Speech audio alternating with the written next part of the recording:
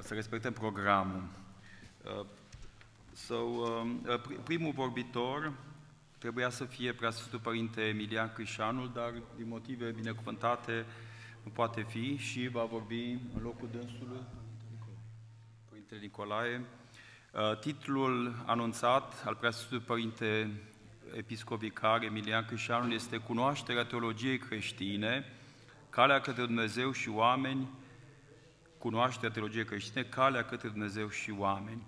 Vă rugăm, Părinte, să expune. Părinte profesor, mulțumesc, Părinte este profesor. Părinte profesor care predă patrologie cu studii de doctorat la Atena și am fost și eu foarte bucuros să-l întâlnesc astăzi. Vă rugăm frumos. Mulțumesc. Mulțumesc, Părinte profesor. Onorat prezidiu, onorat auditoriu, Preasfințitul Părinte Emilian, din motive obiective, a trebuit să părăsească orașul și m-a însărcinat pe mine să citesc textul în rezumat al lucrării Preasfinției sale. Intitulat așa, după cum spunea Părintele profesor, Cunoașterea teologiei creștine, cale către Dumnezeu și oameni. Cunoașterea Sfintei Scripturi și a Sfintei Tradiții sunt două căi autentice care ne îndreaptă către Sfânta Trăime, dar și către Fiul lui Dumnezeu cel adevărat. Întrupat de la Duhul Sfânt și Fecioara Maria, devenind om pentru mântuirea oamenilor în persoana lui Iisus Hristos. Cunoașterea învățăturii ce se desprinde din Biblie și scrierile Sfinților Părinți ai Bisericii ne focusează atenția către Dumnezeu în legătură de iubire față de creație și în special față de om. Aceasta este viața veșnică. Mai rar?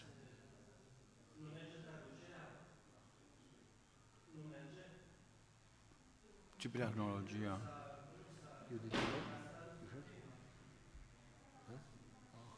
Nu se aude. În engleză.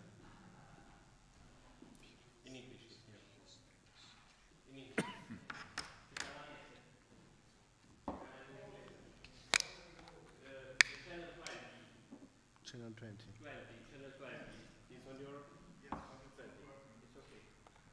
Reluăm. Da.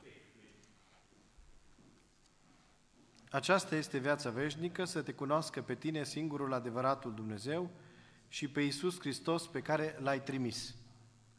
Ioan 17:3.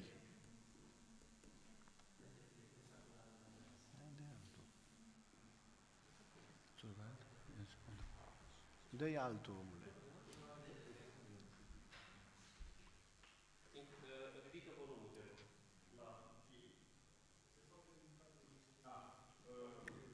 Hilarion, glas minus.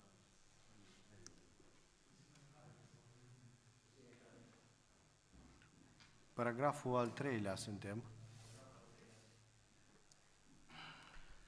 Problema cunoașterii teologiei creștine reflectă informarea noastră. Ce știm despre Dumnezeu?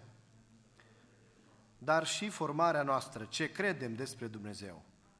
Acestea au la bază îndemnul Mântuitorului Iisus Hristos: cereți și vi se va da, căutați și veți afla, bateți și vi se va deschide, că oricine cere ia, cel care caută află, iar celui care bate îi se va deschide. Matei 7:7-8. Teologia creștin-ortodoxă ne învață despre cunoașterea lui Dumnezeu prin revelația naturală. Cerurile spun slava lui Dumnezeu și facerea mâinilor lui o vestește tăria. Psalmul 18:1. Și revelația supranaturală.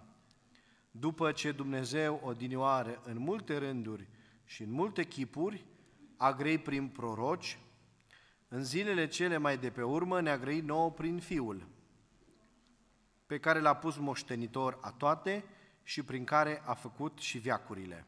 Evrei 1:1-2. Raportul dintre cunoașterea naturală și cea supranaturală este văzută de Sfântul Isaac Sirul ca două etape succesive pe calea ce o străbate omul pentru a ajunge la contemplarea lui Dumnezeu. Există o cunoaștere care premerge credinței și o cunoaștere care se naște din credință. Desigur că în procesul cunoașterii teologiei, pentru a ajunge la Dumnezeu este nevoie de credință și har, de iubire a omului, care duce la comuniunea interpersonală cu Dumnezeu. Acum însă, că ați cunoscut pe Dumnezeu, sau mai degrabă ați fost cunoscuți de Dumnezeu. Galateni 4:9. Spune Sfântul Apostol Pavel. Cunoașterea teologiei creștine are ca finalitate descoperirea adevărului despre Dumnezeu și lucrările sale în lume, precum și împărtășirea din darul vieții veșnice. Domnul Iisus Hristos a zis despre El însuși: Eu sunt calea, adevărul și viața. Nimeni nu vine la Tatăl meu decât prin mine. Dacă m-ați fi cunoscut pe mine, și pe Tatăl meu l-ați fi cunoscut. Dar de acum îl cunoașteți pe El și l-ați și văzut. Ioan 14:6-7. Constatăm faptul că nu ar fi posibilă cunoașterea lui Dumnezeu fără mijlocirea Fiului lui Dumnezeu și a Duhului Sfânt. Din experiența Sfinților și Părinților Bisericii, învățăm că teologia creștină este o aprofundare a dialogului omului cu Dumnezeu, este o trăire sfântă a credinței și este o viață religioasă practicată în comunitatea parohială sau monahală. Sfântul Vasile cel Mare spune: Cum mă voi mântui atunci? Prin credință, căci credința e suficientă pentru a ne convinge că există Dumnezeu, dar nu ce este Dumnezeu în sinea Lui, iar El va răsplăti după cuviință celor care Îl caută. Căci, în fond, cunoașterea ființei dumnezeiești constă tocmai în simțământul că ființa lui Dumnezeu nu o putem cunoaște, dar închinarea nu stă în legătură cu cât cunoaștem din ființa lui Dumnezeu, ci cu convingerea că El există. Citat încheiat din epistolele Sfântului Vasile cel Mare. Fiindcă suntem în anul omagial al rugăciunii în viața bisericii și a creștinului 2022 în Patriarhia Română, afirmăm din nou ceea ce știm, că lucrarea rugăciunii este foarte importantă în demersul cunoașterii teologiei creștine, așa după cum se spune: teolog este cel ce se roagă și cel ce se roagă este teolog. Evagrie Ponticul. Un om al rugăciunii și al vieții duhovnicești, Părintele Hilarion Felea, mărturisea: aceasta este ortodoxia, Hristos cu harurile bisericii și cu adevărurile Evangheliei sale, sfinții cu viețile, virtuțile, rugăciunile, cântările, învățăturile și predaniile lor, poporul cu trebuințele lui de mântuire, cu darurile, durerile și bucuriile lui. Citat din Părintele Felea spre Tabor. Totodată Părintele Hilarion ne învață că cine crede, se încrede în Dumnezeu, ca elevul în dascălul său și copilul în părintele său. Credința nu caută, ci vede pe Dumnezeu, oarecum îl experiază și se bucură de El ca de cea mai scumpă comoară. În credință ne întâlnim cu Dumnezeu și trăim în El. Există o cale a credinței. Calea credinței este calea cea mai scurtă și cea mai dreaptă, calea cea mai binecuvântată pentru ajungere la Dumnezeu. Căci mai mulți oameni se întâlnesc cu Dumnezeu prin credință și prin faptele cele bune ale credinței. Din nou un citat din Părintele Hilarion.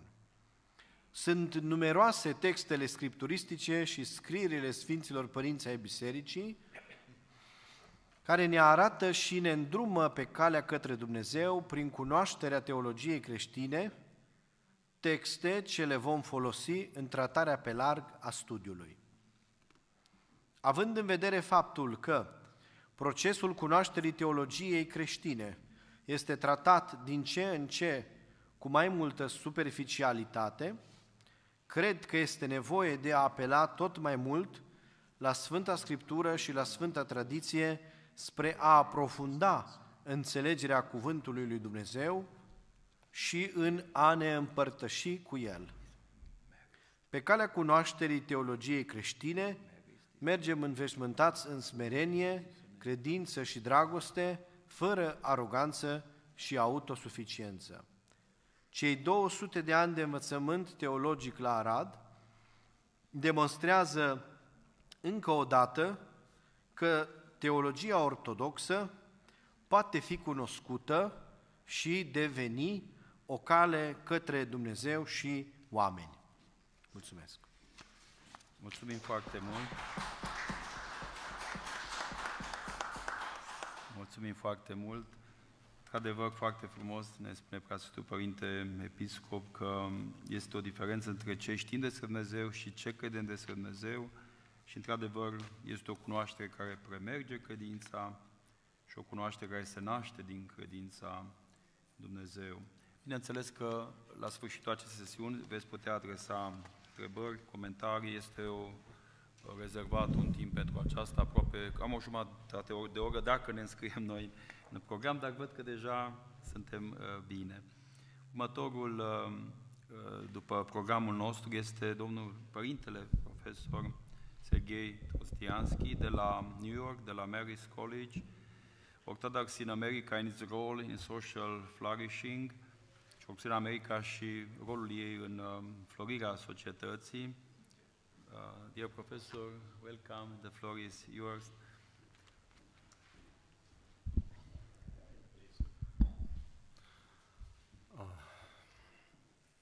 Father Nikolai, dear colleagues, fathers, thank you so much. I'm honored, and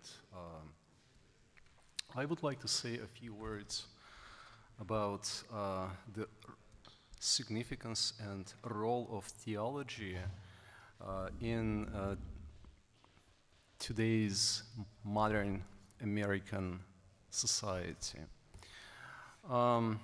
Orthodoxy in America is tiny, yeah, it's kind of marginal, it's in the fringes. Yeah? We're not big, we're not one of the mainstream sort of denominations. That being said, though, I should also say that our cultural outreach is quite significant. Now, since we are marginalized in America,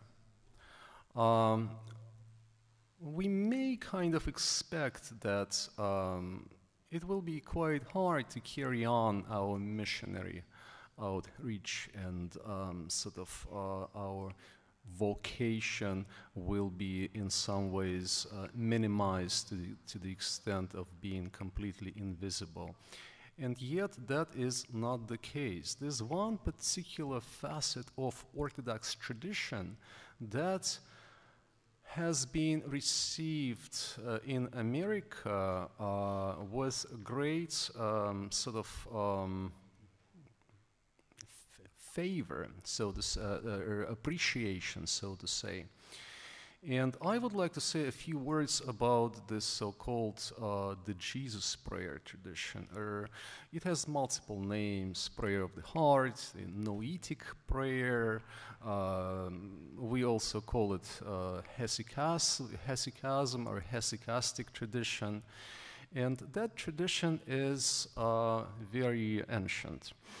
So just let me give you a bit, let me try to spell out things through historically contextualizing some elements of Christian development. In the 4th century, Gregory Nazianzus and Basil the Great, during the second phase of this great Origenian controversy, decided to in some way save the legacy of Origen by sort of taking the best, the way they understood, of that which was the best of him. And that was his exegesis, right? And they've kind of invented a new genre of theological thought, which was called the Philokalia, right? Which means good stuff. Yeah, it's good stuff. Yeah, there's nothing bad about it. So, and like fortunately, we did not lose Evagrius' treatises, and they were carried down to us quite successfully. But the same basically occurred in some ways with another tradition of the prayer, yeah? Whereas Origen was kind of compromised because of his theology, because of his Christology, because of his soteriology, right? He could have been condemned, and therefore certain facets of his thought were kind of Basil and Gregory tried to rescue from fading away from history. But another tradition of prayer was as controversial as Origen's thought, and that was precisely this tradition of prayer of the heart, or the noetic prayer, or the Jesus prayer. The reason was that most of its major protagonists were non-Orthodox or ecumenically condemned and anathematized theologians like Evagrius of Pontus, right? Or some other very significant theologians who were, so to say, they did not belong to the mainstream Chalcedonian Orthodoxy, like Isaac of Nineveh, right? You know, some members of the, you know, Jacobite or even like Nestorian tradition, yeah? And yet they've come up with this great monumental work on spirituality, right? And the later generations in a similar fashion decided to rescue that tradition, yeah? By naming it good stuff, yeah? Let's just, instead of dumping everything in the kind of garbage bin, shredding everything, let us save it so that we can preserve that good stuff for generations to come, yeah? Later, that tradition was properly edited, so we've received in the 17th century proper critical editions of it, and one of the great Romanian spiritual writers, Paisie Velichkovsky, was instrumental in that. So, but I should say that that tradition was always in the fringes. It was always marginal.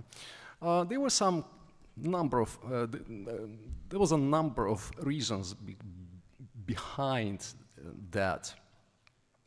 First of all, I mean, again, it's link with some people like Evagrius, right? Second of all, people just couldn't immediately wrap up their mind about the essence of that tradition. What is that all about? Ησυχία.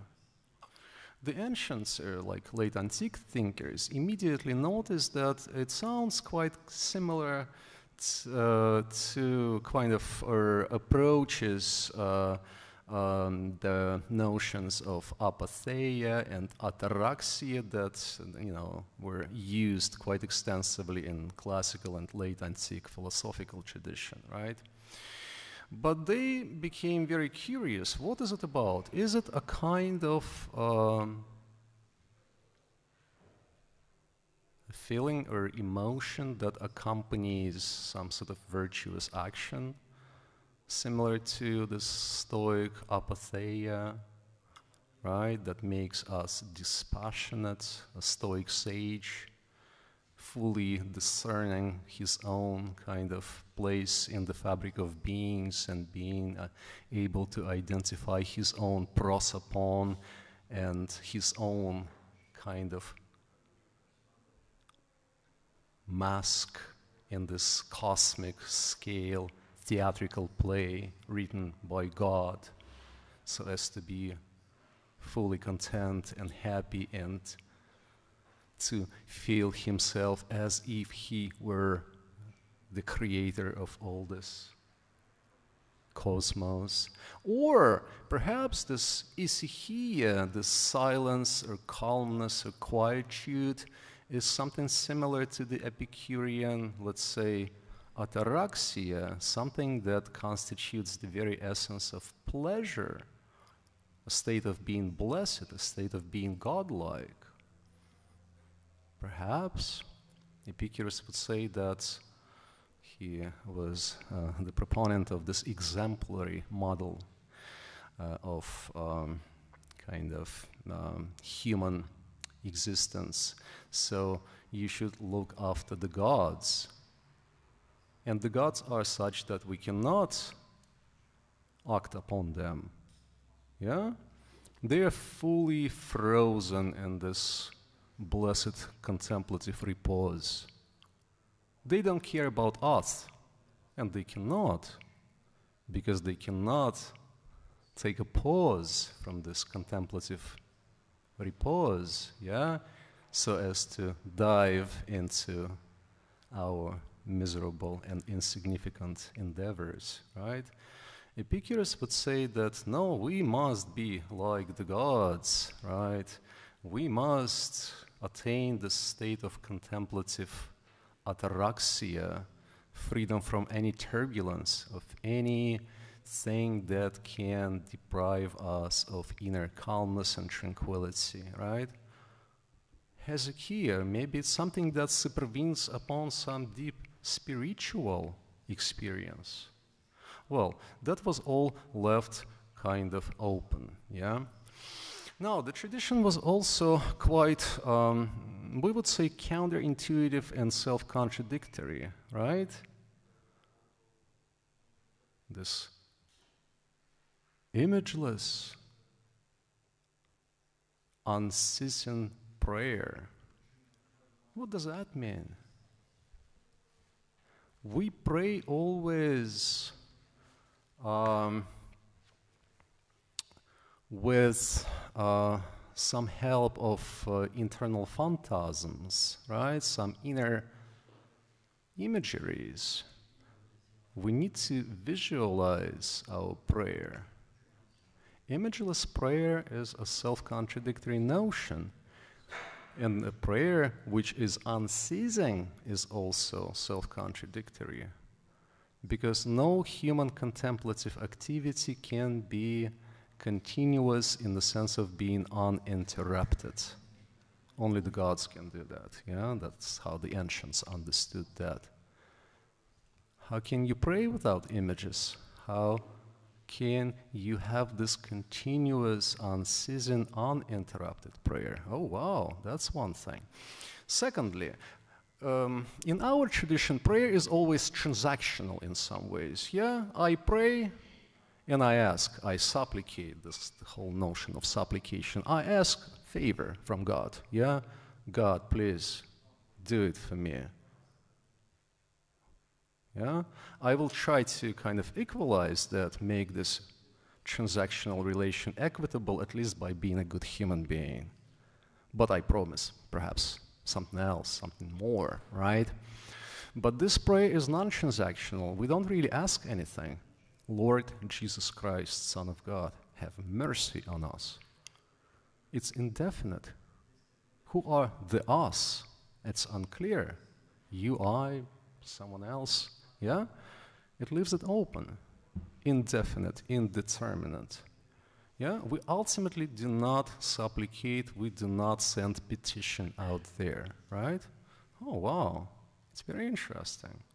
Yeah, what is it all about? So then, another interesting thing is that if you think of that tradition, it refers to the heart, and the heart is a seat of emotions, yeah? But also it's this noetic, and nous is the summit of the intellect, or human intellectual activity, right? It's that which is non-discursive, kind of contemplative in us, yeah? But as such, it represents it's just the opposite of emotional and kind of intuitive like life of our heart. But yet we even learn that ultimately this prayer tradition kind of overcomes the mind and goes way above and beyond the mind so that we can reach this ultimate non-intelligible union with God and to become like God. Yeah? So in some ways it combines the opposites, right? In some ways it's self-contradictory. In some ways it's counterintuitive. You just cannot do that, yeah? Without images, without phantasms, continuously, etc., etc. This brings me to my main point. This theology was incohesive in the first place. And I think, like at this point in my life, that theology must not be cohesive, right? Okay? As soon as it becomes fully cohesive and geometrical or mathematical, it loses its spiritual foundation, yeah? It does not mean that theology or kind of any spiritual thought must be completely irrational, far from that. And yet, it's not premised upon some foundational laws of discursive reasoning, so to say. It's very interesting, yeah? It kind of overrides those laws of identity, non-contradiction, excluded middle, whatever, sufficient reasoning, like, you know, just name it, okay? But this was very interesting. Okay, I think I mumbled too much. Do I still have... Okay, so this tradition in some ways was also viewed with suspicion because, like, think about it. You become a monk. You, in some ways, fully assimilate yourself to God's life, yeah? You become like God. There's this kind of idea of theosis, right? Through this contemplative prayer.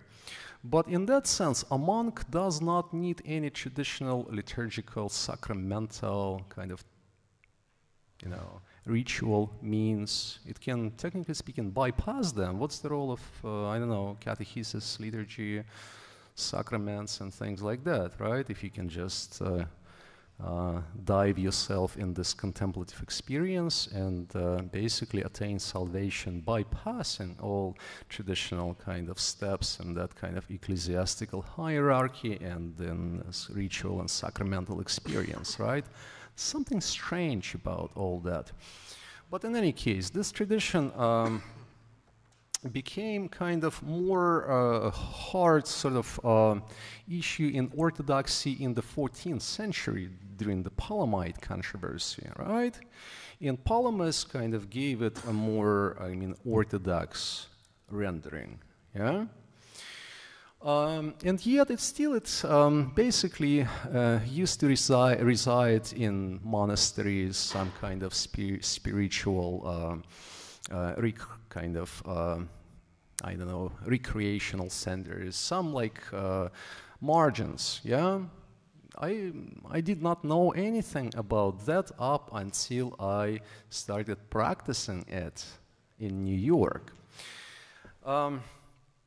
So what happened was that in New York and in America in general, this tradition was introduced approximately in the 1950s, I would say. And it was,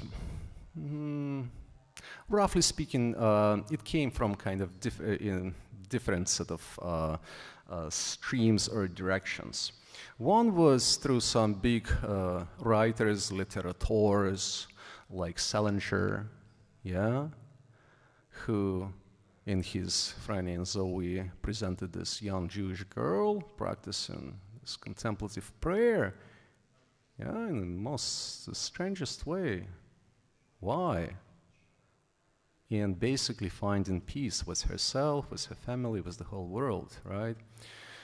Because he read the story of the Pilgrim's story and kind of was quite fascinated, but also, and perhaps even most so through Father Sophronius from Essex, yeah, who was for a long time in Mount Athos, and he kind of attended to Saint Silouan, and after, you know, came back, or, you know, moved to America, and he wrote some treatises on prayer, and so they were extremely influential. And gradually that tradition basically traveled to America in a very, again, strange way. So traditionally, since the time of Evagrius and on, like through all the great ascetics and Simeon the New Theologian and Gregory, the Jesus prayer tradition was considered to be the summit of spiritual life, the end point. Yeah, you're not even allowed to say the words unless you kind of fully purify yourself, cleanse yourself of any accretions that do not belong, do the psalmody for decades, and only then you move to this prayer tradition.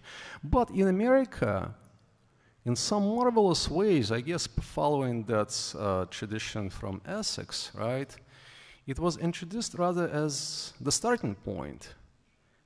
Yeah, it was like some interesting reversion of, you know, beginnings and ends. It's like you go out for dinner and, you know, you expect to start with a starter, but you start with the dessert, right? Does it make sense? Well, sometimes it works, yeah? And basically, that's what happened, yeah? In Essex, and then in New York, priests, monks started offering this tradition not as the summit or kind of culminating climactic point of spiritual development, but as the very beginning, yeah? It kind of can attract people, yeah? And sort of function as a tool to foster spiritual and ecclesiastical outreach. We used to perform it in the strangest sense. It's imageless, and yet we used to do it in front of the images, lighting candles, you know, it must be in season, and yet we're half an hour period, right? The funniest and strangest way, way of doing things, and yet it worked, yeah? So, I succeeded Father John McGuckin as a priest, and so he was the one who brought that tradition to Columbia University and Union Theological Seminary and introduced it as the starting point of spiritual kind of conversion for a lot of people. And we've converted a lot of Muslims and Chinese and the Jews and like people who came to Orthodoxy through this prayer tradition from some non-Orthodox faith, right? I still remember people like from the Jewish Theological Seminary attending to it. I should say just one little remark that in New York, largely because of the post-World War kind of reassessment of the Holocaust by the Jewish communities, yeah? This kind of spiritual landscape was altered, and a new kind of thing, such as dual belonging, the triple belonging, came into being, right? So the idea that you can be kind of, in some ways, eclectic or diverse in your spiritual kind of outlook, that you can be a Jew and yet do like Christmas, you know, celebrations, or be a Jew and be also a Buddhist, and you know, I have Roman Catholic priests in New York who are Roman Catholic priests and Buddhist monks, right? It's kind of religious eclecticism, but yet it functioned instrumentally as it opened up, you know, some and created very special receptivity to other traditions, right? For, you know, all the Americans of that time. And in some ways, they became open to, oh, wow, this is something wonderful. This is something new. And so what used to be marginal and what remains marginal in Orthodoxy, became the mainstream in America. What used to be the summit, the ultimate culmination of your spiritual ascent, when you climb this ladder of spiritual ascent and make, that leap all the way to God, all of a sudden became just a starting point, And I think that this was the main input, at least in the 20th century, of Orthodox tradition in general, the input to enhance, in some ways, spiritual well-being of the Americans, right? Because a lot of people are simply not well. I mean, you can smoke weed, like the modern ways of overcoming any anxiety, right? Just go and get your weed, or go get your meds, like some antidepressant, Okay, it works for, a couple of days or so, but ultimately it frustrates the purpose, right? You cannot heal a spiritual wound with some kind of, like substance, It must be also spiritual.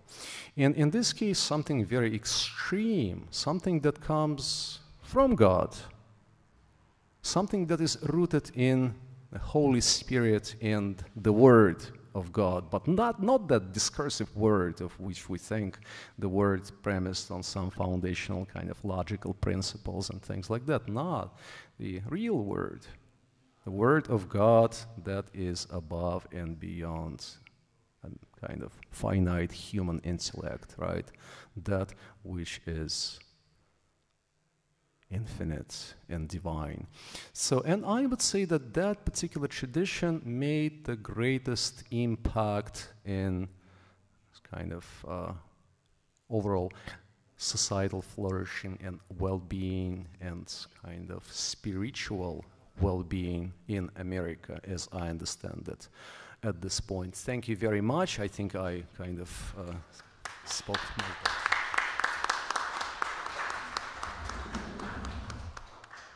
Mulțumim foarte mult pentru această excepțională incursiune în tradiție și în actualitatea americană, foarte interesant. Domnul profesor, dacă îmi permiteți 2 minute, că ar fi până să așa. Adică din tradiție, pentru că a punctat momentele în care s-a putut forma și păstra această tradiție a rugăciunii și controversa origenistă și Sfântul Grigore, teologul și Sfântul Axel cel Mare au realizat că trebuie menținut ce este bun de la Origen, și Filocalia și rugăciunea și ceilalți părinți pe care, venind până la Paisie Velcikovski, care, după cum știm, era în slavonă cultul, era în latină teologia, a fost nemulțumit de ce era acolo în Ucraina și a venit în țările la noi și, iată, a contribuit atât de mult la această renaștere și părintele de la Sibiu, părintele profesor Ică, vorbește mult și s-a specializat și ne-a dat cărțile minunate din care putem afla toată această istorie. Foarte interesant ce ne spuneți cu Epicur, care se puteau confunda lucrurile, nu? Ataraxia, cu omul voia să aibă o viață așa, fără turbulențe, liniște, să se asemene cu Dumnezeu. Isihia, rugăciunea neîncetată și foarte frumos ne-a zis domnul profesor, părintele profesor, că aparent sunt lucruri contradictorii, pentru că cum poate fi rugăciunea și fără imagini, și fără și neîncetată, și a inimii, care e baza, e sediul sentimentelor, și a minții, și părintele profesor, mă bucur, este părintele profesor Tofan, la noi s-a tradus 1 Corinteni, noi avem acolo e nun al lui Hristos, a tradus gândul lui Hristos și chiar o să vă rog dacă când vom avea, poate ne explicați de ce s-a tradus cu gândul lui Hristos și nu s-a tradus că în acuzativ noi avem mintea lui Hristos, zice Sfântul Apostol Pavel. Deci toate acestea, vedeți, foarte frumos Părintele le-a... Și într-adevăr, de ce? Pentru că teologia de fapt nu e geometrie, nu sunt lucrurile așa simetrice și dimpotrivă au paradoxul lor și călugărul care vrea să intre tot Grigore Palama. Apoi, închei într-un minut, cum aceste lucruri care înseamnă de fapt o culme a spiritualității, rugăciunea lui Iisus, Cum în America a fost folosită ca un început și a prins. Și pentru părintele este ceva minunat, nu? Că a fost exact invers și chiar alții, chiar de alte religii, iată, sunt atrași. Acum îmi permiteți încă o secundă că suntem în timp. Eu am avut privilegiul de a fi la Essex în 1991 și era în viață Părintele Sofronie. Am avut șansa, deși nu știam foarte mult despre el, dar era o personalitate care ne-a copleșit imediat și n-am știut asta, că iată ce influență a avut și în Statele Unite spiritualitatea, de la Sfântul Siluan prin Sfântul Sofronie, rugăciunea și iată închei, într-adevăr bine spuneți că rănile spirituale nu pot fi tratate cu substanțe.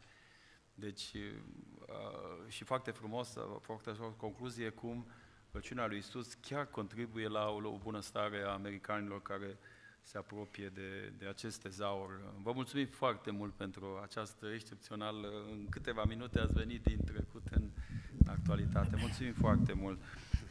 Mi-am permis că poate s-a vorbit repede, nu știu exact cum ați reușit, foarte, astăzi sunteți oricum specializați în traduceri. Următorul profesor conferențiar, adică în sensul că la conferință, Părintele Porfirios Georgi, pe care îl știm și am avut privilegiul să fiu de 2 ori la Balamand. După cum știți, este singura universitate ortodoxă din lume, puteți vedea site-ul, sunt vreo 12. 12? You have 12 faculties in University, Balamand University? How many faculties are 12? Or? 11.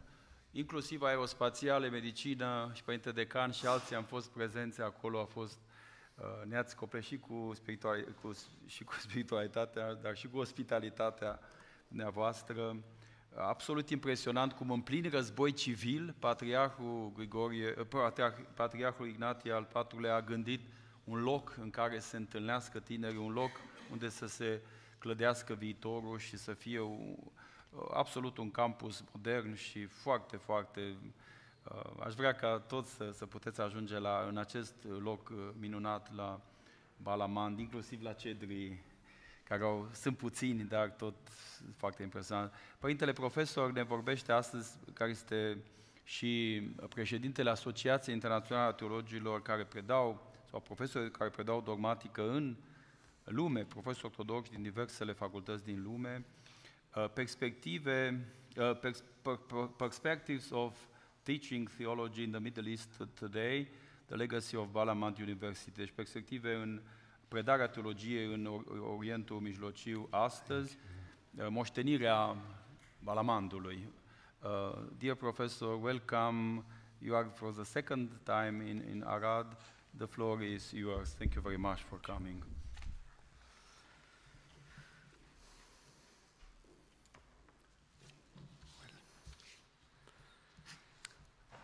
Reverend Fathers, distinguished colleagues, professors, beloved friends, it is a real joy to be once again in Arad, in this blessed Faculty of Theology, celebrating its bicentennial anniversary. I was telling some friends that 200 years of theological education should be celebrated as a church feast, because we can imagine the amount of labor, of effort, of courage, facing all difficulties in order to preserve a theological tradition in our world and in preserving a church witness to our word. So I thank you deeply. I thank my dear colleagues, professors in Arad, for inviting me to join you in this blessed celebration. The title of my paper is Perspectives of Teaching Theology in the Middle East Today, the Legacy of Balamand. Introduction. The tradition of teaching theology in Balamand was inaugurated in 1833 when the Holy Orthodox Patriarchate of Antioch and all the East obtained an Ottoman sultanic decree granting her the legal right to open her own seminary in the Holy Patriarchal Monastery of Our Lady of Balamand. Later on, historical circumstances that occurred during the 19th and the 20th centuries yielded a variety of challenges facing the Antiochian Church and the Balamand Seminary. These challenges have gradually consolidated our contemporary vision of theology and its role in presenting a living witness to the world today. The Antiochian school today is distinguished by two characteristics. Firstly, it carries an insightful sensitivity to the pastoral needs in our contemporary world. And secondly, it bears a spirit of openness and dialogue. As a matter of fact, even Orthodox theological education is facing nowadays numerous challenges, making the need of revisiting our work in our faculties a major concern and a priority. The goal for this endeavor is to preserve and enrich theological education, since it is an essential tool for serving the Church. Like many other churches, Antioch faces many difficulties at the local level and abroad. The questions that society asks today, whether ethical, scientific, or existential, and the new situations in which the faithful find themselves defy contemporary man and tempt him or her to lose faith and surrender either to atheism with its various forms or to Oriental spiritualities and sects and other religious directions, or complete indifference, confusion, agnosticism, and alienation. A major issue that needs to be tackled is as follows: how can our academic planning, visions, teaching methods, research, and networking be proactive and anticipate newly arising challenges in order to put the human being in front of his or her real needs and not to fake ones?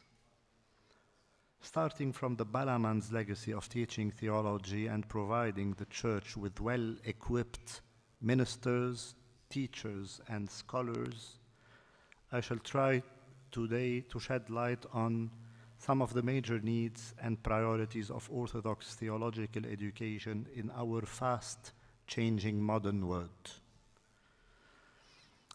The first subtitle in my paper is Multidisciplinary Approaches to Theology. There is no horizon of creativity and ingenuity in theology in our days without entering in a deep dialogue with the sciences of this age, exactly as the Church Fathers did throughout history. The ultimate aim of this effort is to break the barriers between theology and contemporary man, or between man and the Church. Theological sciences remain inapt to reach the life of man and to address his mind and consciousness if they do not open the door widely to multidisciplinary approaches, combining in their methods and tools social and positive sciences. As a matter of fact, other sciences as well as secular thought provide Christian thinking with important questions related to man, his society, his life, his needs, and his destiny. This step requires a thorough knowledge of theology, a rigorous study and training program providing the new generation of theologians with the needed background, method, and content in order to lead research and discussion in a correct direction. Dialogue between faith and science remains unproductive if we are not deeply knowledgeable in theology and well exposed to contemporary, fast-developing sciences and trends of thought.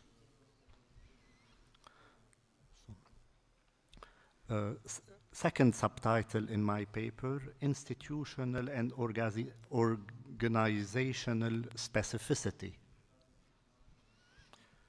Christian academic theology ought to remain a science in the service of the Church.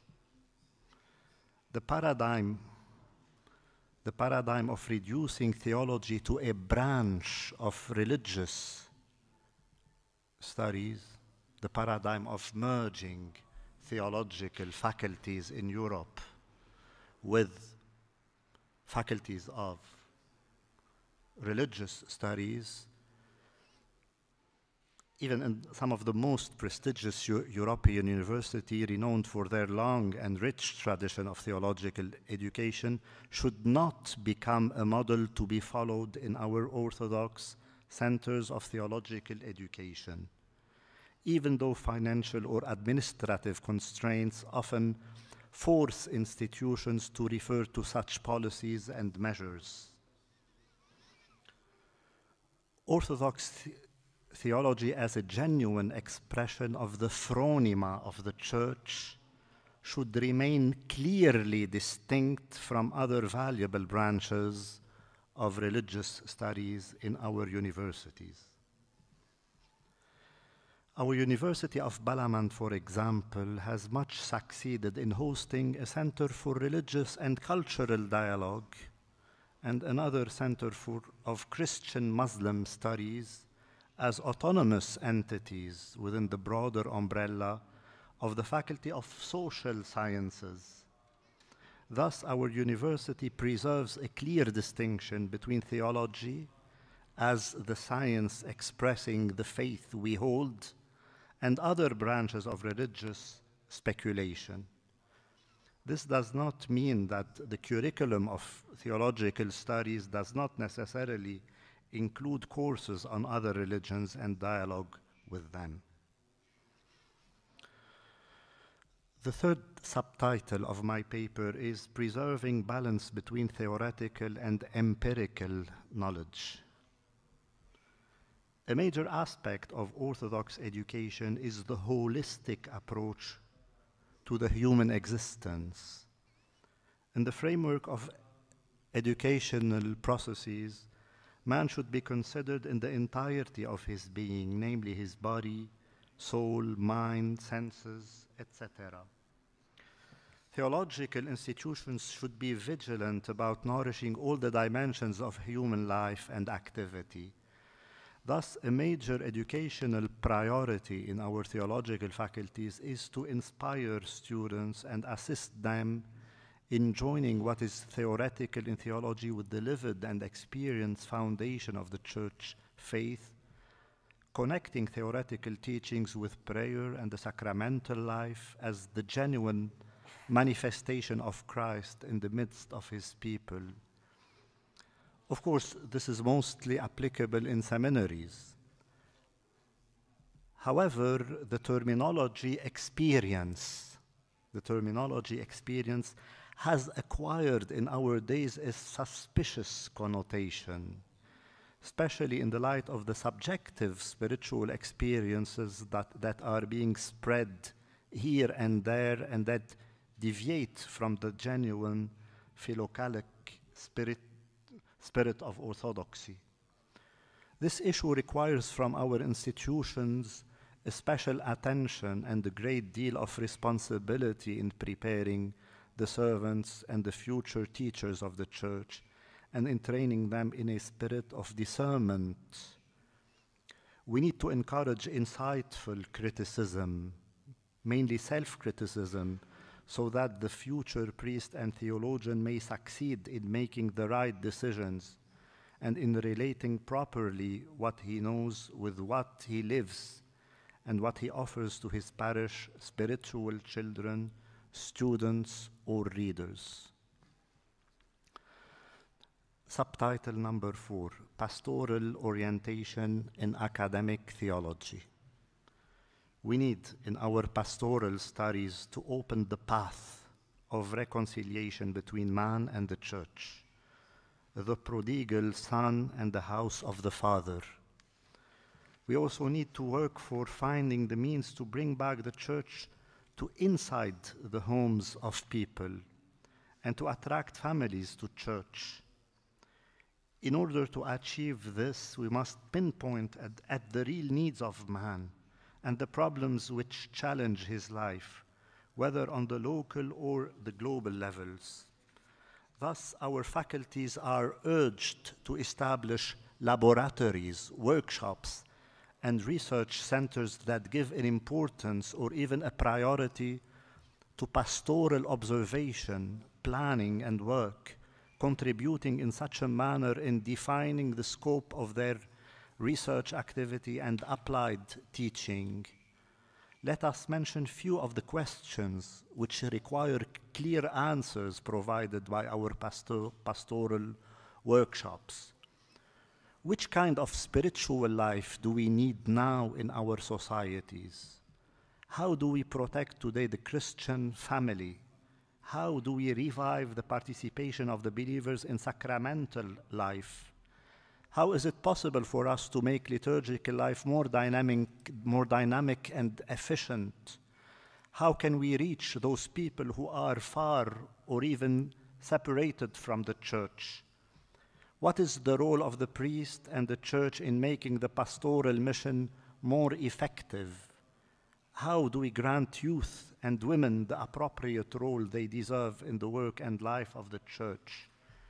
Many more are the questions with which each of them requires more than one conference in order to be well addressed in different socio-cultural contexts. Subtitle number 5, Resourcefulness and Horizons of Collaboration Between Institutions. It is not anymore acceptable in our era not to benefit from the modern technical means of research, communication, and the commuting facilities for the sake of exchanging our experiences, as well as our capital of resources, databases, and references. We ought to make use of all what digital technology offers us in order to preserve information and transmit it, with some academic generosity in conveying what we possess to others. Our faculties today cannot be content with their libraries, private collections, and human resources. There ought to exist a spirit of exchange and cooperation for our work to succeed. The horizon of cooperation extends to reach possibilities of creating communication networks among faculties, whether for the sake of consulting each other, exchanging professors, students, and researchers, or organizing common workshops and common periodic conferences which can lead through the encounter of different experience to enriching the curriculum and finding new ideas that stimulate our work and widen its horizons. Subtitle number 6, Research Strategies and Focuses. Our faculty's research must consider the questions, challenges, and worries of the modern mind. We ought to have in our faculties clear policies, orientations, and visions regarding the theological needs of today. Are we asking the correct, necessary, and constructive questions? Or we are rather satisfied with these we got used to, even though they might be ineffective or irrelevant to man today?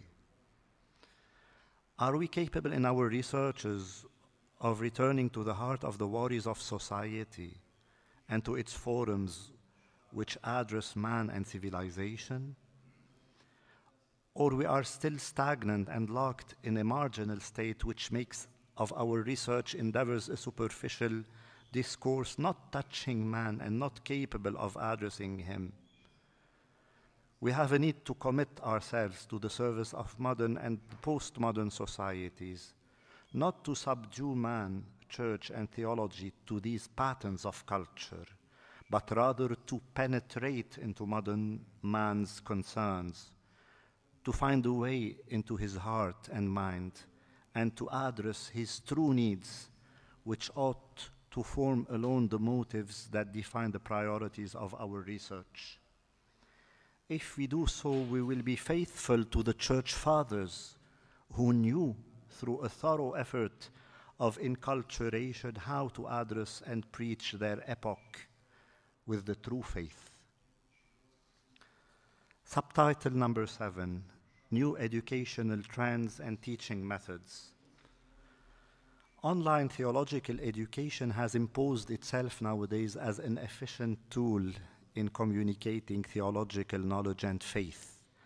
However, we need to emphasize interactive approaches and methods of online teaching. Information is available everywhere on internet, but the experience of mentorship is the most needed priority, which proved its efficiency throughout the history of Christian schools of theology. And the last point, number 8, the culture of openness and dialogue. A major priority in our educational strategies in Balamand is to grant the students the opportunity of encountering a large variety of social, cultural, and religious contexts they need to be acquainted with in order to enrich the horizon of their understanding of man, man being the ultimate book of God. By acquiring a healthy religious perception of otherness as a mystery, enriching their identity and experience, students realize that theology is a call to an open dialogue with God, society, and all of creation. This attitude of openness, enhanced in the framework of theological studies, renders the students capable of addressing their society and serving their neighbor. Students equipped with the spirit of openness and dialogue become true messengers of peace and reconciliation, and bearers of hope and faith. They become true vessels of the Comforter Spirit of God. In conclusion, responding to intellectual and moral challenges today, the most imminent challenge for our theological faculties and workshops remains the consideration of the intellectual and moral challenges of the modern and postmodern eras. We do not have the right as schools of theology to deprive believers from providing accurate and clear answers to daily questions that haunt them. They need clear guidance to face today's various issues that push them to doubt the importance of their church belonging and their living of the Lord's gospel.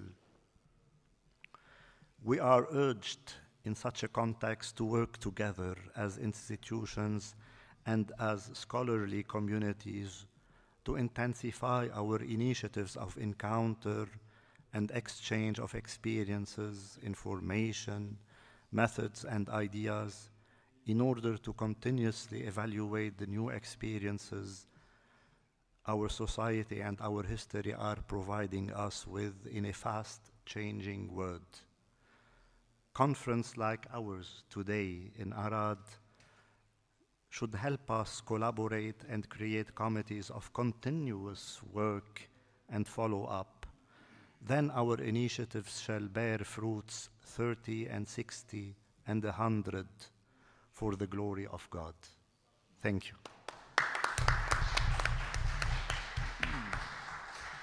Mulțumim foarte mult, Părinte Profesor. Scuzați că insist, dar vreau să... Deci Balamand este singura universitate ortodoxă din lume. A fost foarte impresionant să fim acolo. Ce înseamnă să ai toate aceste facultăți care practic sunt ale bisericii, nu? Sunt administrate, sunt ale bisericii și, într-adevăr, este un model de dialog și de... Îmi permit doar foarte, într-un minut, să reamintesc aceste puncte foarte importante. Deci primul și nu întâmplător cred că l-ați ales, Michel Iedea spunea că întâmplare vine în templu. Această abordare sau interdisciplinară, multidisciplinară este foarte importantă, într-adevăr, și încercăm și noi, și o să am și o posibilitate mai târziu să spun ceva despre aceasta. Este foarte important, într-adevăr, să se spargă toate aceste, să se distrugă, să se treacă peste toate barierele printr-un limbaj.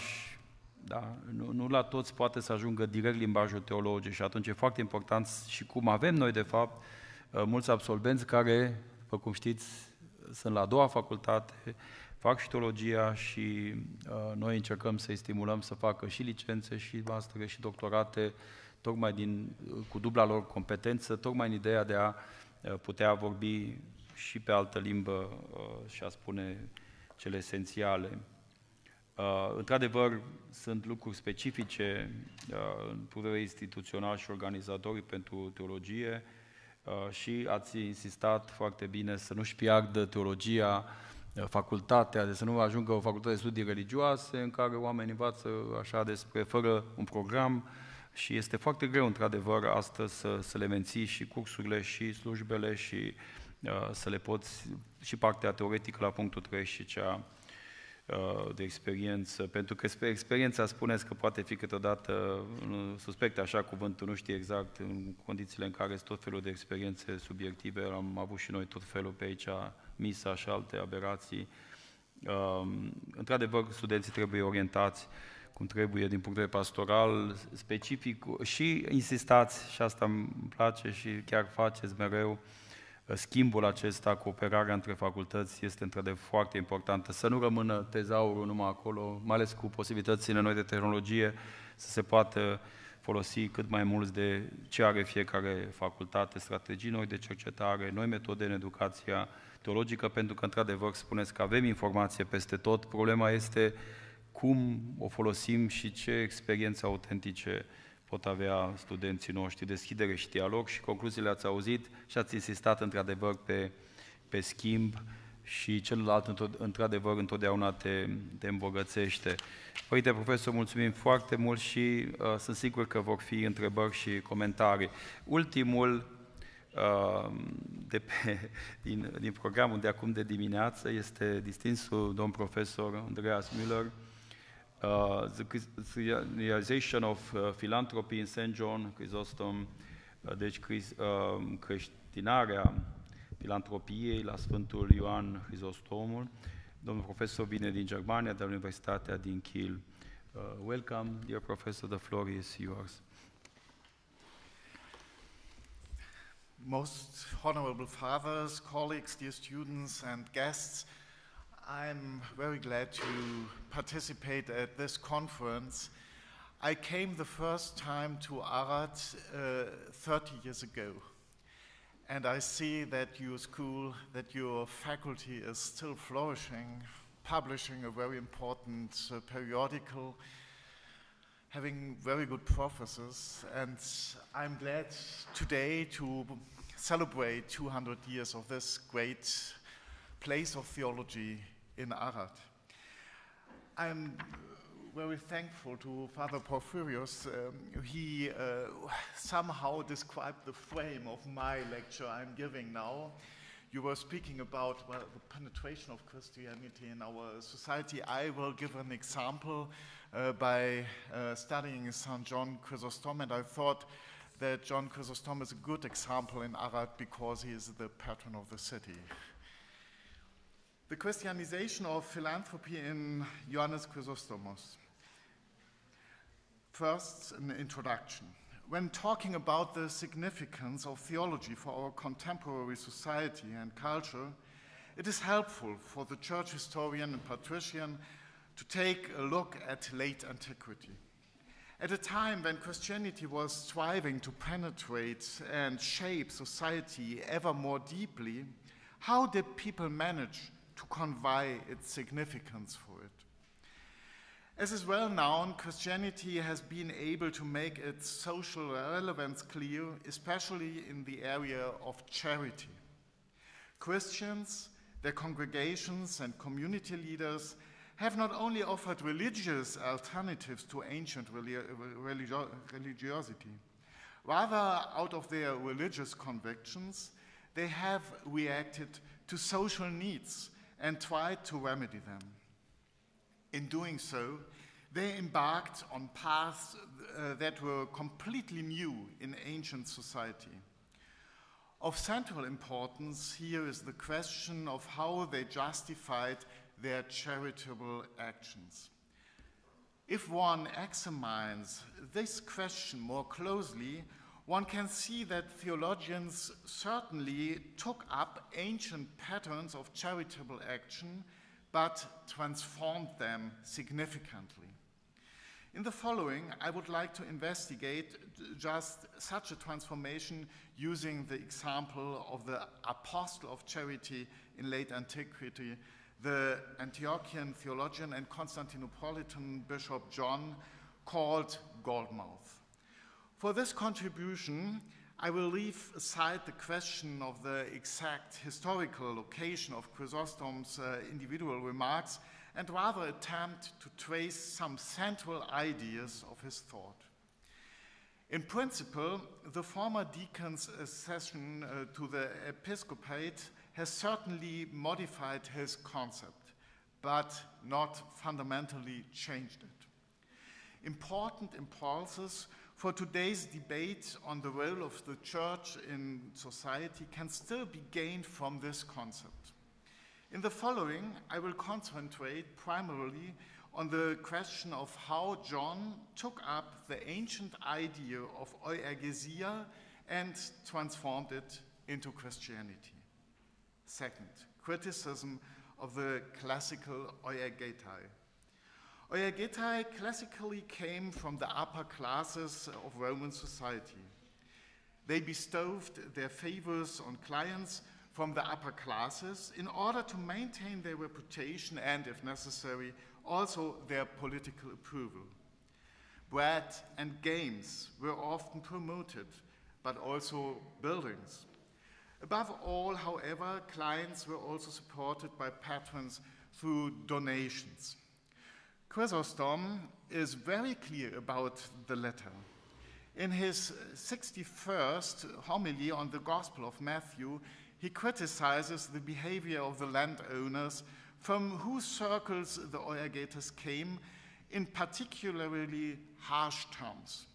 In doing so, he focuses above all on the fact that they constantly burden the needy with taxes. Some rich people even deliberately let grain and wine spoil in order to drive up prices on the market.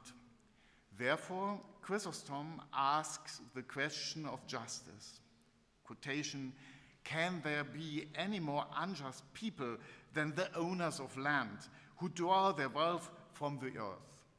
End of quotation. Chrysostom assumes that wealth is not to be regarded as rightful property. Rather, it had been stolen at some point by one of the ancestors. Nevertheless, Chrysostom also makes more moderate statements. In his homilies to 1 Corinthians, he states that wealth actually belongs to God, but that private property is not bad. It is only bad not to give it to the poor or to use it badly. Chrysostom accordingly distinguishes between the rich and the unmerciful.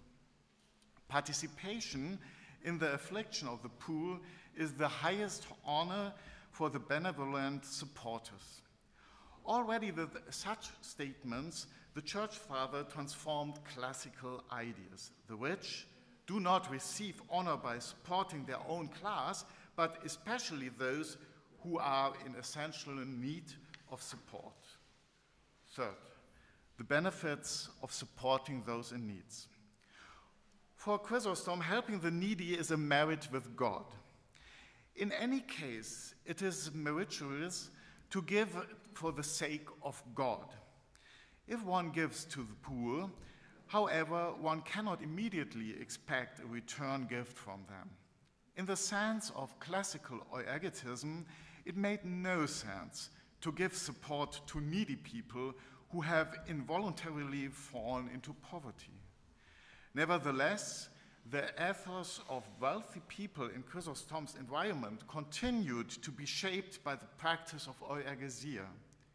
Similar to Cyprian of Carthago, Chrysostom also had to tie in with the ancient ethos on the one hand, but at the same time transpose it into a Christian system of values.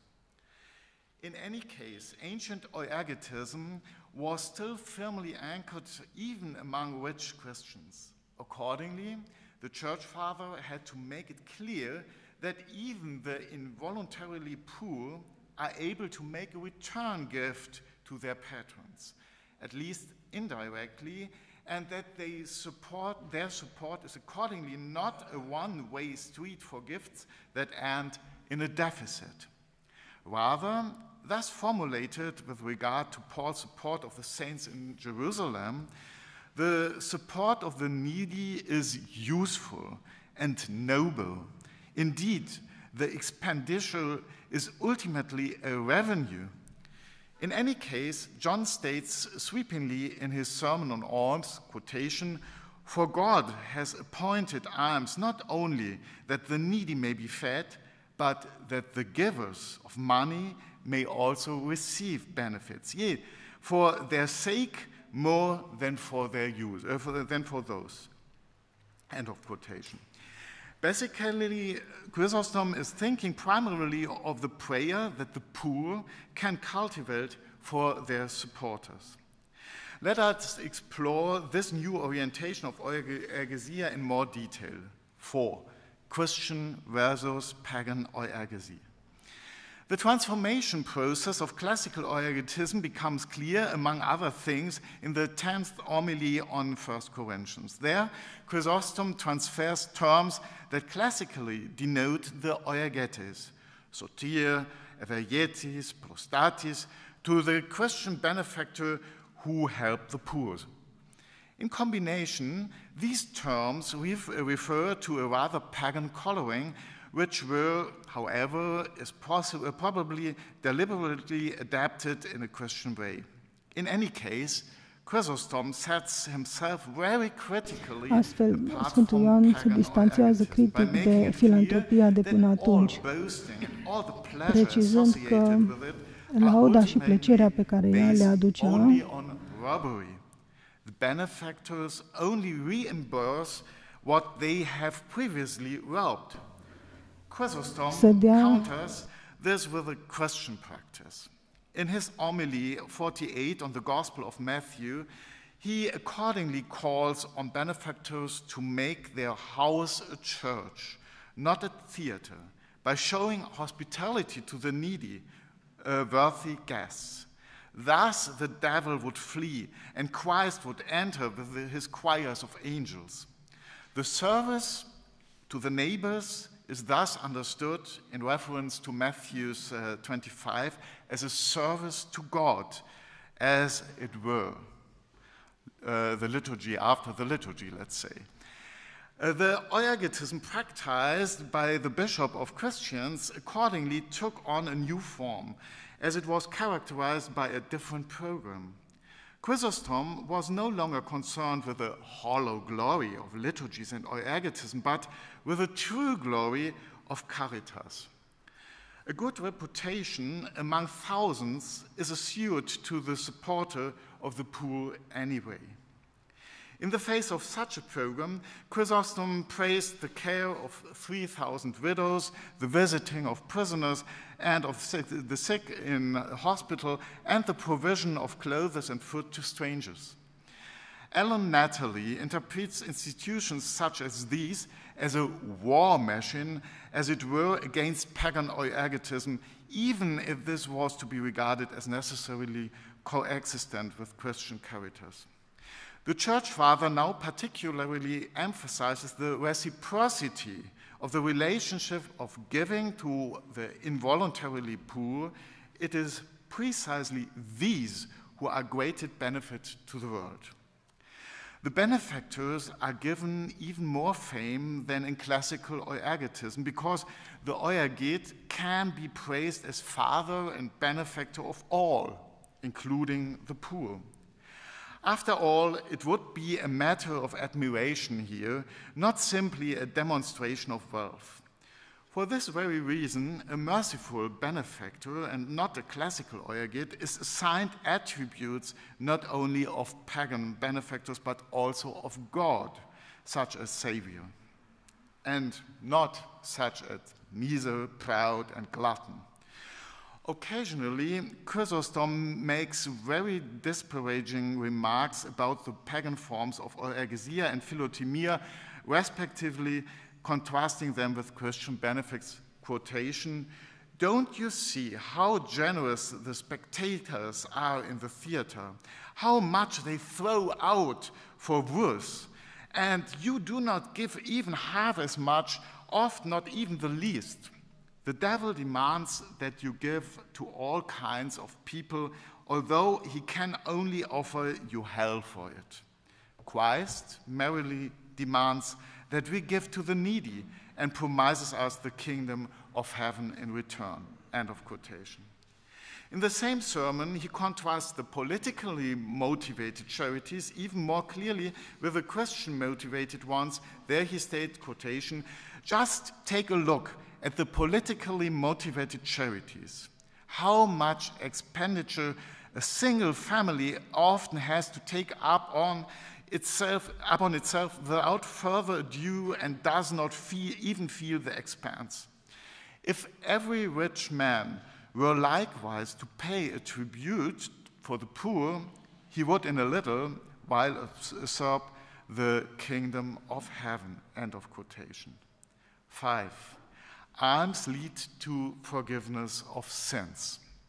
Similar to Cyprian, Chrysostom also argues with recourse to the Old Testament with the effect of alms on the forgiveness of the sins of the oergetes.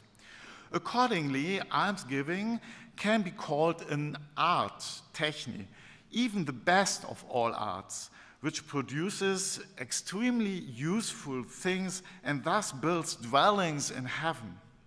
For the possibility of the forgiveness of sins, poverty in the world would be needed, which God has not eliminated even for that reason. In generally, he assumes a restitution that could already be 100-fold here following Matthew 6:19. The prospect of the last judgment to motivate almsgivings plays a role for Chrysostom again and again. Thus he mentions the terrifying last day in many places. The poor virtually form an army with which they wage a battle against the devil by bringing about God's favor through their prayers. Almsgiving is thus ultimately based on the idea of acquiring true property, namely wealth in heaven, by using and not by possessing what are ultimately other people's good. I will finish here. 6. Almsgiving leads to theopoiesis. Chrysostom thus sees the virtuous man clearly in contrast to the one who stages his wealth in a classical way. Such adorning oneself with bold plumes, a staging on the stage with boasting are in any case useless to him as mere externals. In general, he states, with regard to the ancient practice of inner worldly do ut des, that, like God himself, one should not do good deeds for the sake of retribution or even repayment. The Church Father thus connects alms with the idea of theopoiesis, or theosis, even more strongly than can be observed in Cyprian's work. Fundamentally, he states that concern for the benefit of one's neighbor at the most perfect rule of Christianity leads to the highest summit of perfection. Christian oergetes becomes like God in this way, who is Eleemon, just as the Roman emperors once did. Whoever loves resembles God in his mercy and long-suffering, and accordingly, he also demanded in Ephesus 5:1, resembles him. Conclusion. Are Chrysostom's insights still relevant in modern society? In several respects, they certainly are. Chrysostom's insights are based on general human thinking, as already expressed in ancient Euergesia. If I do something, I want to receive something in return. But he warns against fixating on earthly recognition and the ever-increasing accumulation of earthly goods. In transforming the classical Euergesia model, John rather admonishes that the struggle for happiness and contentment should be about more than in pagan Euergetism. He stretches the classical thought patterns into a transcendent and eschatological framework. It is about achieving true respect, freedom from burdenous sins, and ultimately perfection. This makes it possible for those poor people to be considered through Euergesia who were not the focus of human activity until late antiquity. Chrysostom is convinced that human beings receive the power of creation from God in order to make more out the earth than just a materially conceivable world, namely heaven on earth. For the Church Father, the place where such metamorphosis is already happening is paradigmatically the Church. If it promotes awareness of such values, it still makes a contribution to society and its culture today. Thank you very much.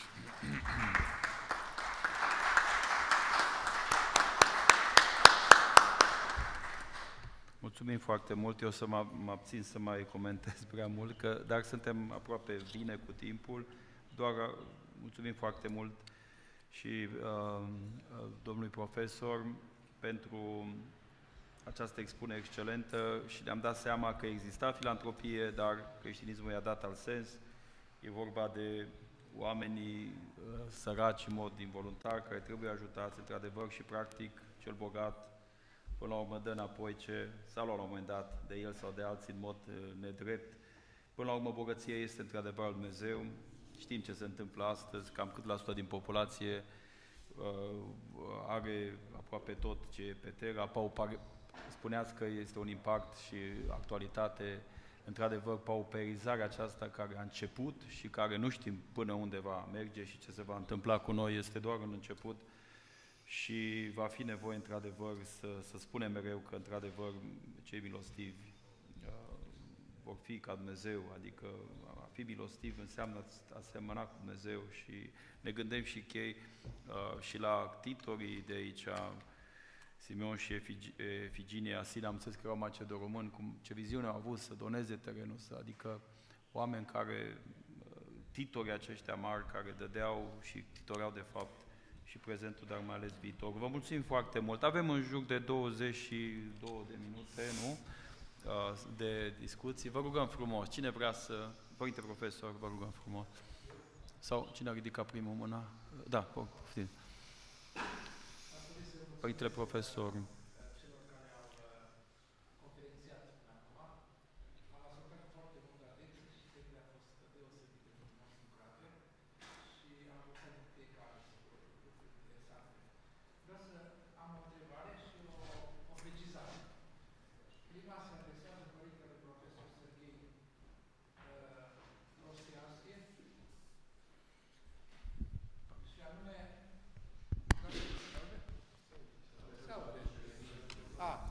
Aș dori să mulțumesc părintelui Serghei Trostianski pentru această prezentare atât de frumoasă despre rugăciunea lui Iisus în special. Eu personal am scris o carte despre rugăciunea lui Iisus cu câțiva ani înainte și m-am gândit când am scris cartea despre rolul terapeutic dacă putem spune așa, terapeutic al societății care este înglodată de consumerism și care s-a depărtat de la Dumnezeu, sigur, prin mai multe astfel de practici. Și am zis, rugăciunea lui Iisus poate să fie o modalitate terapeutică de vindecare a minții, de purificare a minții umane. Eu și cred și acum tot la fel și chiar o încercare de însănătoșire a societății, chiar din punct de vedere medical, să știți. Ceea ce pe mine m-a impresionat este faptul cum rugăciunea lui Iisus a fost receptată de către societatea americană. O societate bogată, spunem noi, o societate de la care am primit multe lucruri bune, dar și mai puțin bune. Trebuie să spunem aceasta cu toată dragostea creștinească și frățească. Și eu aș pune următoarea întrebare. Rugăciunea lui Iisus, nu știu cum este, eu am fost în America odată, dar bine, să fii odată în America, stai o lună, e prea puțin să înțelegi din mentalitatea americană. Aș vrea să pun în următoarea întrebare. Rugăciunea lui Iisus și urmările rugăciunii lui Iisus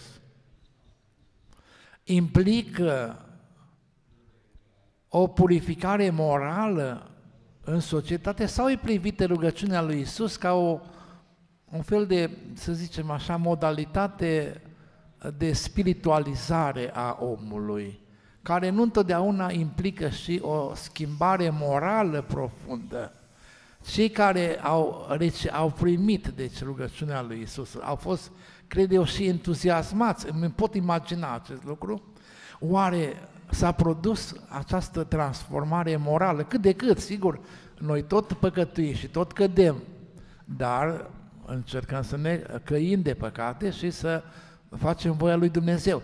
Deci, încă o dată spun, e rugăciunea lui Iisus în America doar ca și o modalitate oarecum exoterică, frumoasă, care te gâdele la urechi, să mă iertați de expresie, și care rămâne un fel de yoga modernă, hai să spunem așa, pe înțelesul nostru, ea are implicații morale în societatea americană. Asta ar fi pentru dumneavoastră, iubite părinte.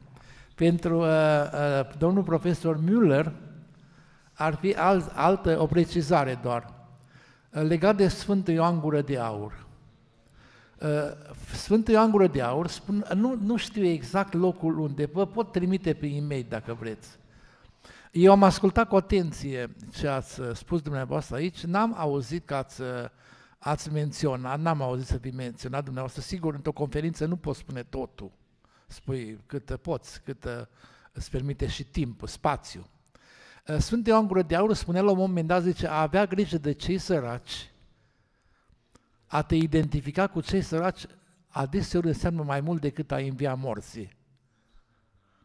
Cel care se implică și trăiește drama săracului este superior chiar celui ce al învia un mort. Pe mine m-a impresionat această expresie și aș putea să vă comunic de unde, nu știu dacă noi o comentat la epistola 1 către Corinteni, nu știu dacă memoria nu mă înșală. Numai am vrut să spun pentru frumusețea conferinței dumneavoastră, care a fost minunată, foarte frumos, felicitări. Și una a fost frumoasă și cealaltă. Vă mulțumesc.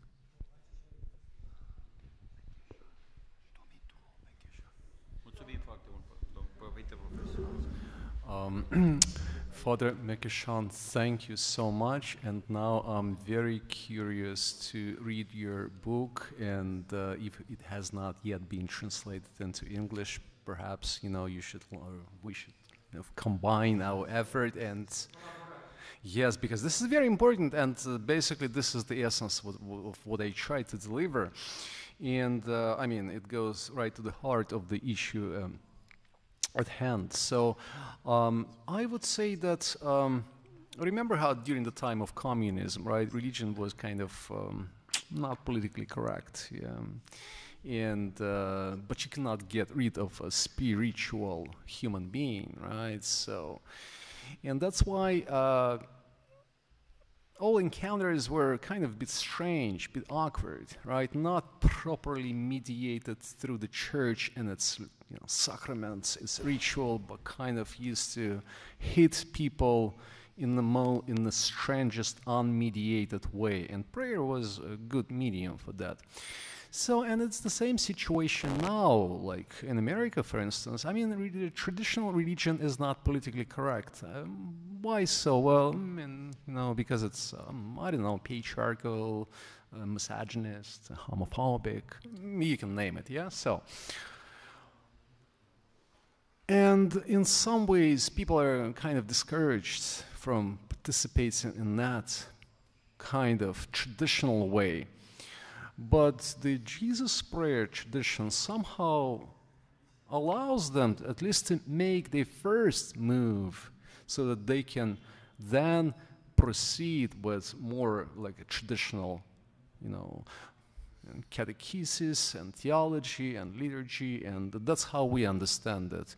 And that ultimately, I mean, perhaps at first it's a mere kind of this indefinite quest for spirituality of some kind of yoga type and things like that, but ultimately it opens up this path to a genuine Orthodox theology and ritual and liturgy, and I think it ultimately allows a person to basically climb the ladder of ascent, so to say, to a very authentically spiritual Orthodox ethos. So I would guess that.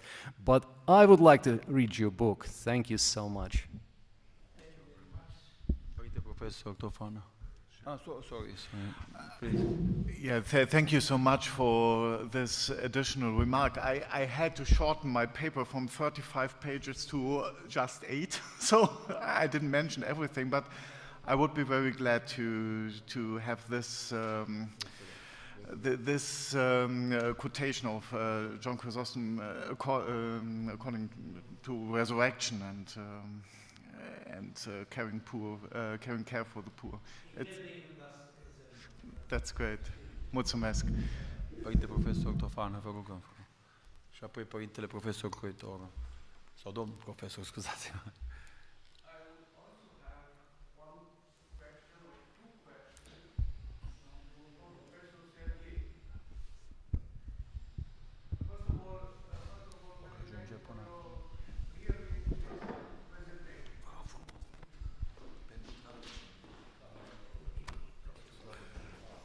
Okay.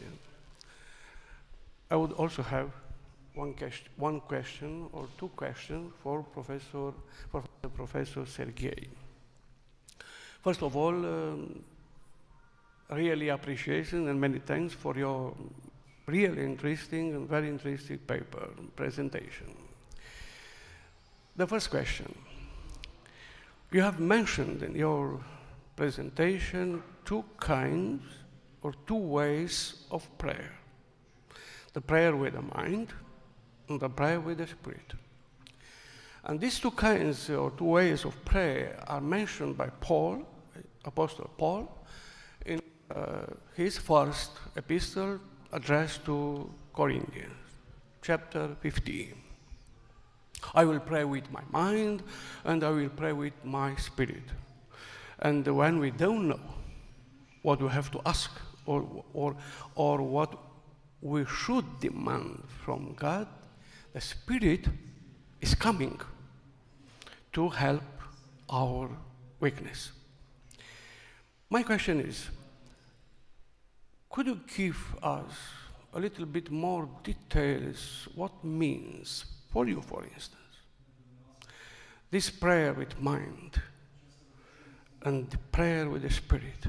What means for the Christian today, for instance in America, nowadays, to pray with mind? This is the first question. And the second question refers to the definition of prayer. We know in almost spiritual works and theology, the prayer is defined as being a dialogue between man and God. I don't agree with this definition. For me personally, the prayer is not a dialogue. Why? Because a dialogue presupposes two partners. I ask something, I say something, you ask, or you give me an answer, and so on and so forth. This is the dialogue, logically. But when we pray with God or before God, we are not in dialogue with Him because He doesn't respond immediately to our demands. Maybe He will give us a response tomorrow or next week or next year, and so on and so forth. For me personally, prayer means a positioning of ourselves in mind and spirit before God. And an example in this regard is the prayer of Mother of Samuel in Old Testament, mentioned in 1 Kings, chapter 1. Do you agree all my statements with regard to the prayer, what means prayer, for instance? Thank you very much.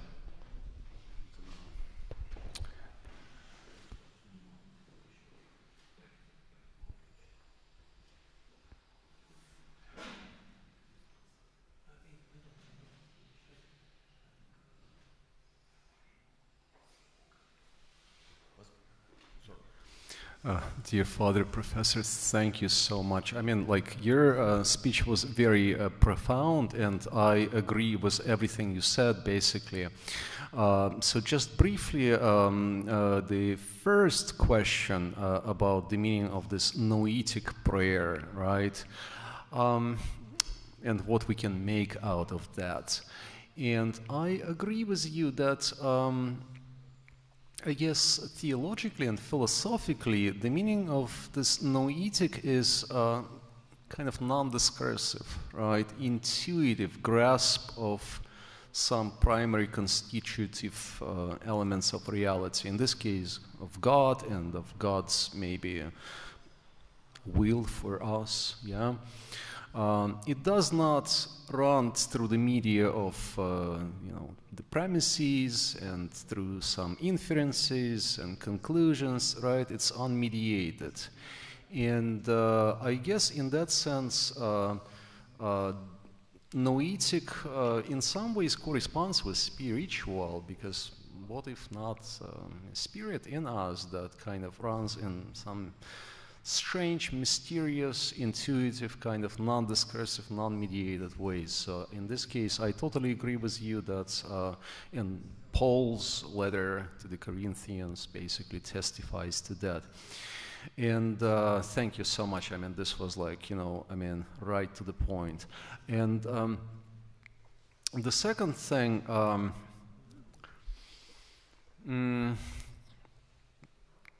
your second question, as dialogue, yes. Again, it looks like you basically your talk fully encapsulated that the essence of this tradition, the way I understand it, right? That it's not transactional, yeah? It's not I give you this and you give me that in return. It's not premised on the principles of the legal and the equitable. It's not, therefore, premised upon the principles of justice, yeah? And we don't really ask for anything from God, right? But we somehow gradually, I guess, assimilate our mind and the whole life to God's life, and we don't expect anything in return, right? And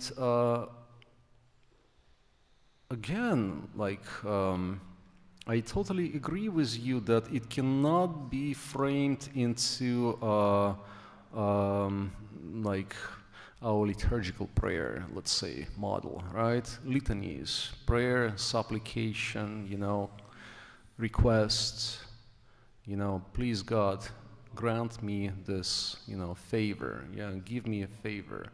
I would like this and this and that. And we always ask for peace, prosperity, well-being, for being excluded from all the turbulence and being saved, preserved for the family and things like that. Whereas the ultimate prayer of which you spoke, that Jesus prayer, it kind of, I guess goes above and beyond that. Thank you very much. I truly enjoyed it. Mulțumim foarte mult. Mi s-a transmis din nou că la fără 10 cel târziu să ieșim, că ne așteaptă și ierarhii pe cei care sunt invitați la masă de prânz de la hotel. Poate chiar așa ceva foarte scurt, așa, Părinte Decan, poftim. Aș dori să mulțumesc în primul rând celor 4 conferențiari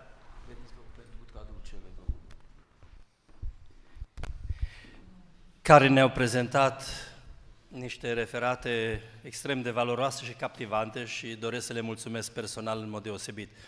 Dar pentru că timpul presează, o scurtă întrebare Părintelui Profesor Porfirios. Ați amintit de școala teologică de la Balaman, pe care am avut bucuria ca împreună cu mai mulți teologi să o cunoaștem face-to-face și ne-a încântat. Ați putea să ne spuneți cam care este procentul absolvenților dumneavoastră care îmbrățișează preoția și slujirea preoțească, cam cât sunt cei care sunt integrați în învățământul religios, dacă se practică, și cât se îndreaptă spre alte domenii. Și a doua, în ce măsură cultivați dialogul interreligios cu musulmanii, pentru că locuiți într-un mediu imprimat și de religia islamică. Și cum se derulează, care este receptivitatea acestui dialog, pentru că tot veni vorba de dialog. Și în legătură cu problematica dialogului, aș dori puțin să nuanțez, mă alătur și eu Părintelui Profesor Serghie. Dacă înțelegem dialogul pur uman, spun ceva, îmi răspunzi, iarăși răspund, sigur că nu putem vorbi de acest dialog sau de această convorbire a omului cu Dumnezeu. Dar dacă eu mă așez înaintea lui Dumnezeu ca o realitate personală, vie, care mă ascultă, că îmi răspunde acum, peste o lună, peste 5 ani, este mai puțin relevant. Este important să am această conștiință că mă aflu în fața lui Dumnezeu, ca în fața unei realități vii, personale, nu unei abstracțiuni, și cu care chiar pot avea acest, să nu zic dialog, să nu înțelegem greșit, acest schimb, să zicem, de energie, de putere, mi se pare că poate fi în acest sens înțeles. Desigur, dacă îl înțelegem, cum a spus, în sensul acesta, vorbesc, îmi răspunzi, sigur că nu se poate vorbi. Dar cred că un pic trebuie să nuanțăm. Da. Would you like to? Yes. Well, I would like to say something about our, yes, as you asked, Father Tulkan, you asked about our alumni, how many of them are committed to the church life and church service. Well, as you know, our faculty, in our faculty we have students from the entire area of the Middle East, Lebanon, Syria, Jordan, Egypt, Arab countries, Arab-speaking countries. And we also have students coming from Antiochian parishes in the diaspora, whether Latin America, Australia, North America, and even Europe. Most of our students, most of them, come after having completed other university studies. So we have medical doctors, engineers, lawyers, people from different disciplines coming and joining a 4-year program of undergraduate studies with the possibility of master's degree and PhD if they want to continue. So all these people usually come with a sense of vocation, desiring to join the service of the church. And usually more than 90% of our students, yes, do become priests or monks, which is very important for us, actually. But we definitely try to deal with them with the spirit of freedom, not making them feel that because they came to Balaman, they have to become priests. We consider and they considered their period of studies as also a period of exploring the reality of serving the church. And we try as much as we can to put them in contact with the reality of serving the church, with all the problems, all the difficulties, all the conflicts, and all complications. And in this way, they are well equipped when they graduate to really go stand still wherever they have to be and give a witness and be solid in their conviction and in their mission. Concerning dialogue and dialogue with Islam in our area, dialogue with Islam is not always easy because Muslims always consider that they are a superior religion, and they tend to refuse categorically our faith in the Holy Trinity, in the cross of our Lord, in the resurrection of Christ. Our experience is always in giving them a witness that Christian faith is more logical than they think, that the reality of the triune God is more pertinent to a true concept of divinity than a one unique individual person of God. And also we try to show them from their text, from the Quran and their tradition, that the death of Christ and his resurrection and his divine nature have always inspired their religion also and enriched their faith. As a matter of fact, dialogue with Islam is a cross. It is our cross in our area, but like any cross, it's a life-bearing cross, and a cross leading to joy, to resurrection, and to union with God. Thank you. Mulțumim foarte mult. O să spunem cuvinte cu adevărat. Și programul îl avem, dar pentru cine nu are programul, cum mai este pauza de prânz, iar lucrările vor fi reluate și aici, fizic, dar și online. Aici, la 15:40, începe sesiunea, moderator Părintele Profesor Ștefan Buchiu și Părintele Ioan Tulcan, Părinte Profesor. 15:40, trebuie să fim din nou aici, da? Poftim? Și paralel online. Numele Tatălui și al Fiului și al Sfântului Duh. Amin. Cuvine-se cu adevărat să te fericim pe tine, născătoare Dumnezeu, cea pururea fericită și prea nevinovat ca Dumnezeul nostru, ceea ce ești mai cistă cât heruvimii și mai mărită fără de asemănare.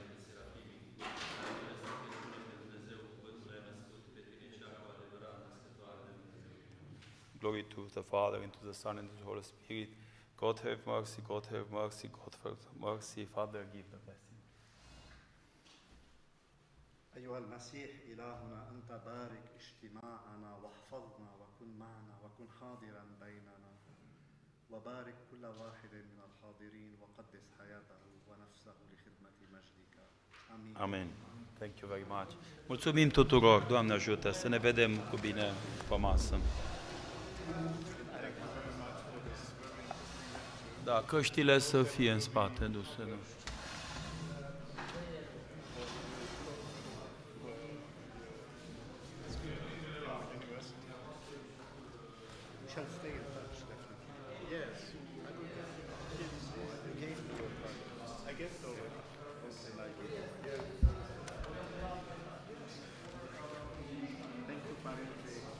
you very much.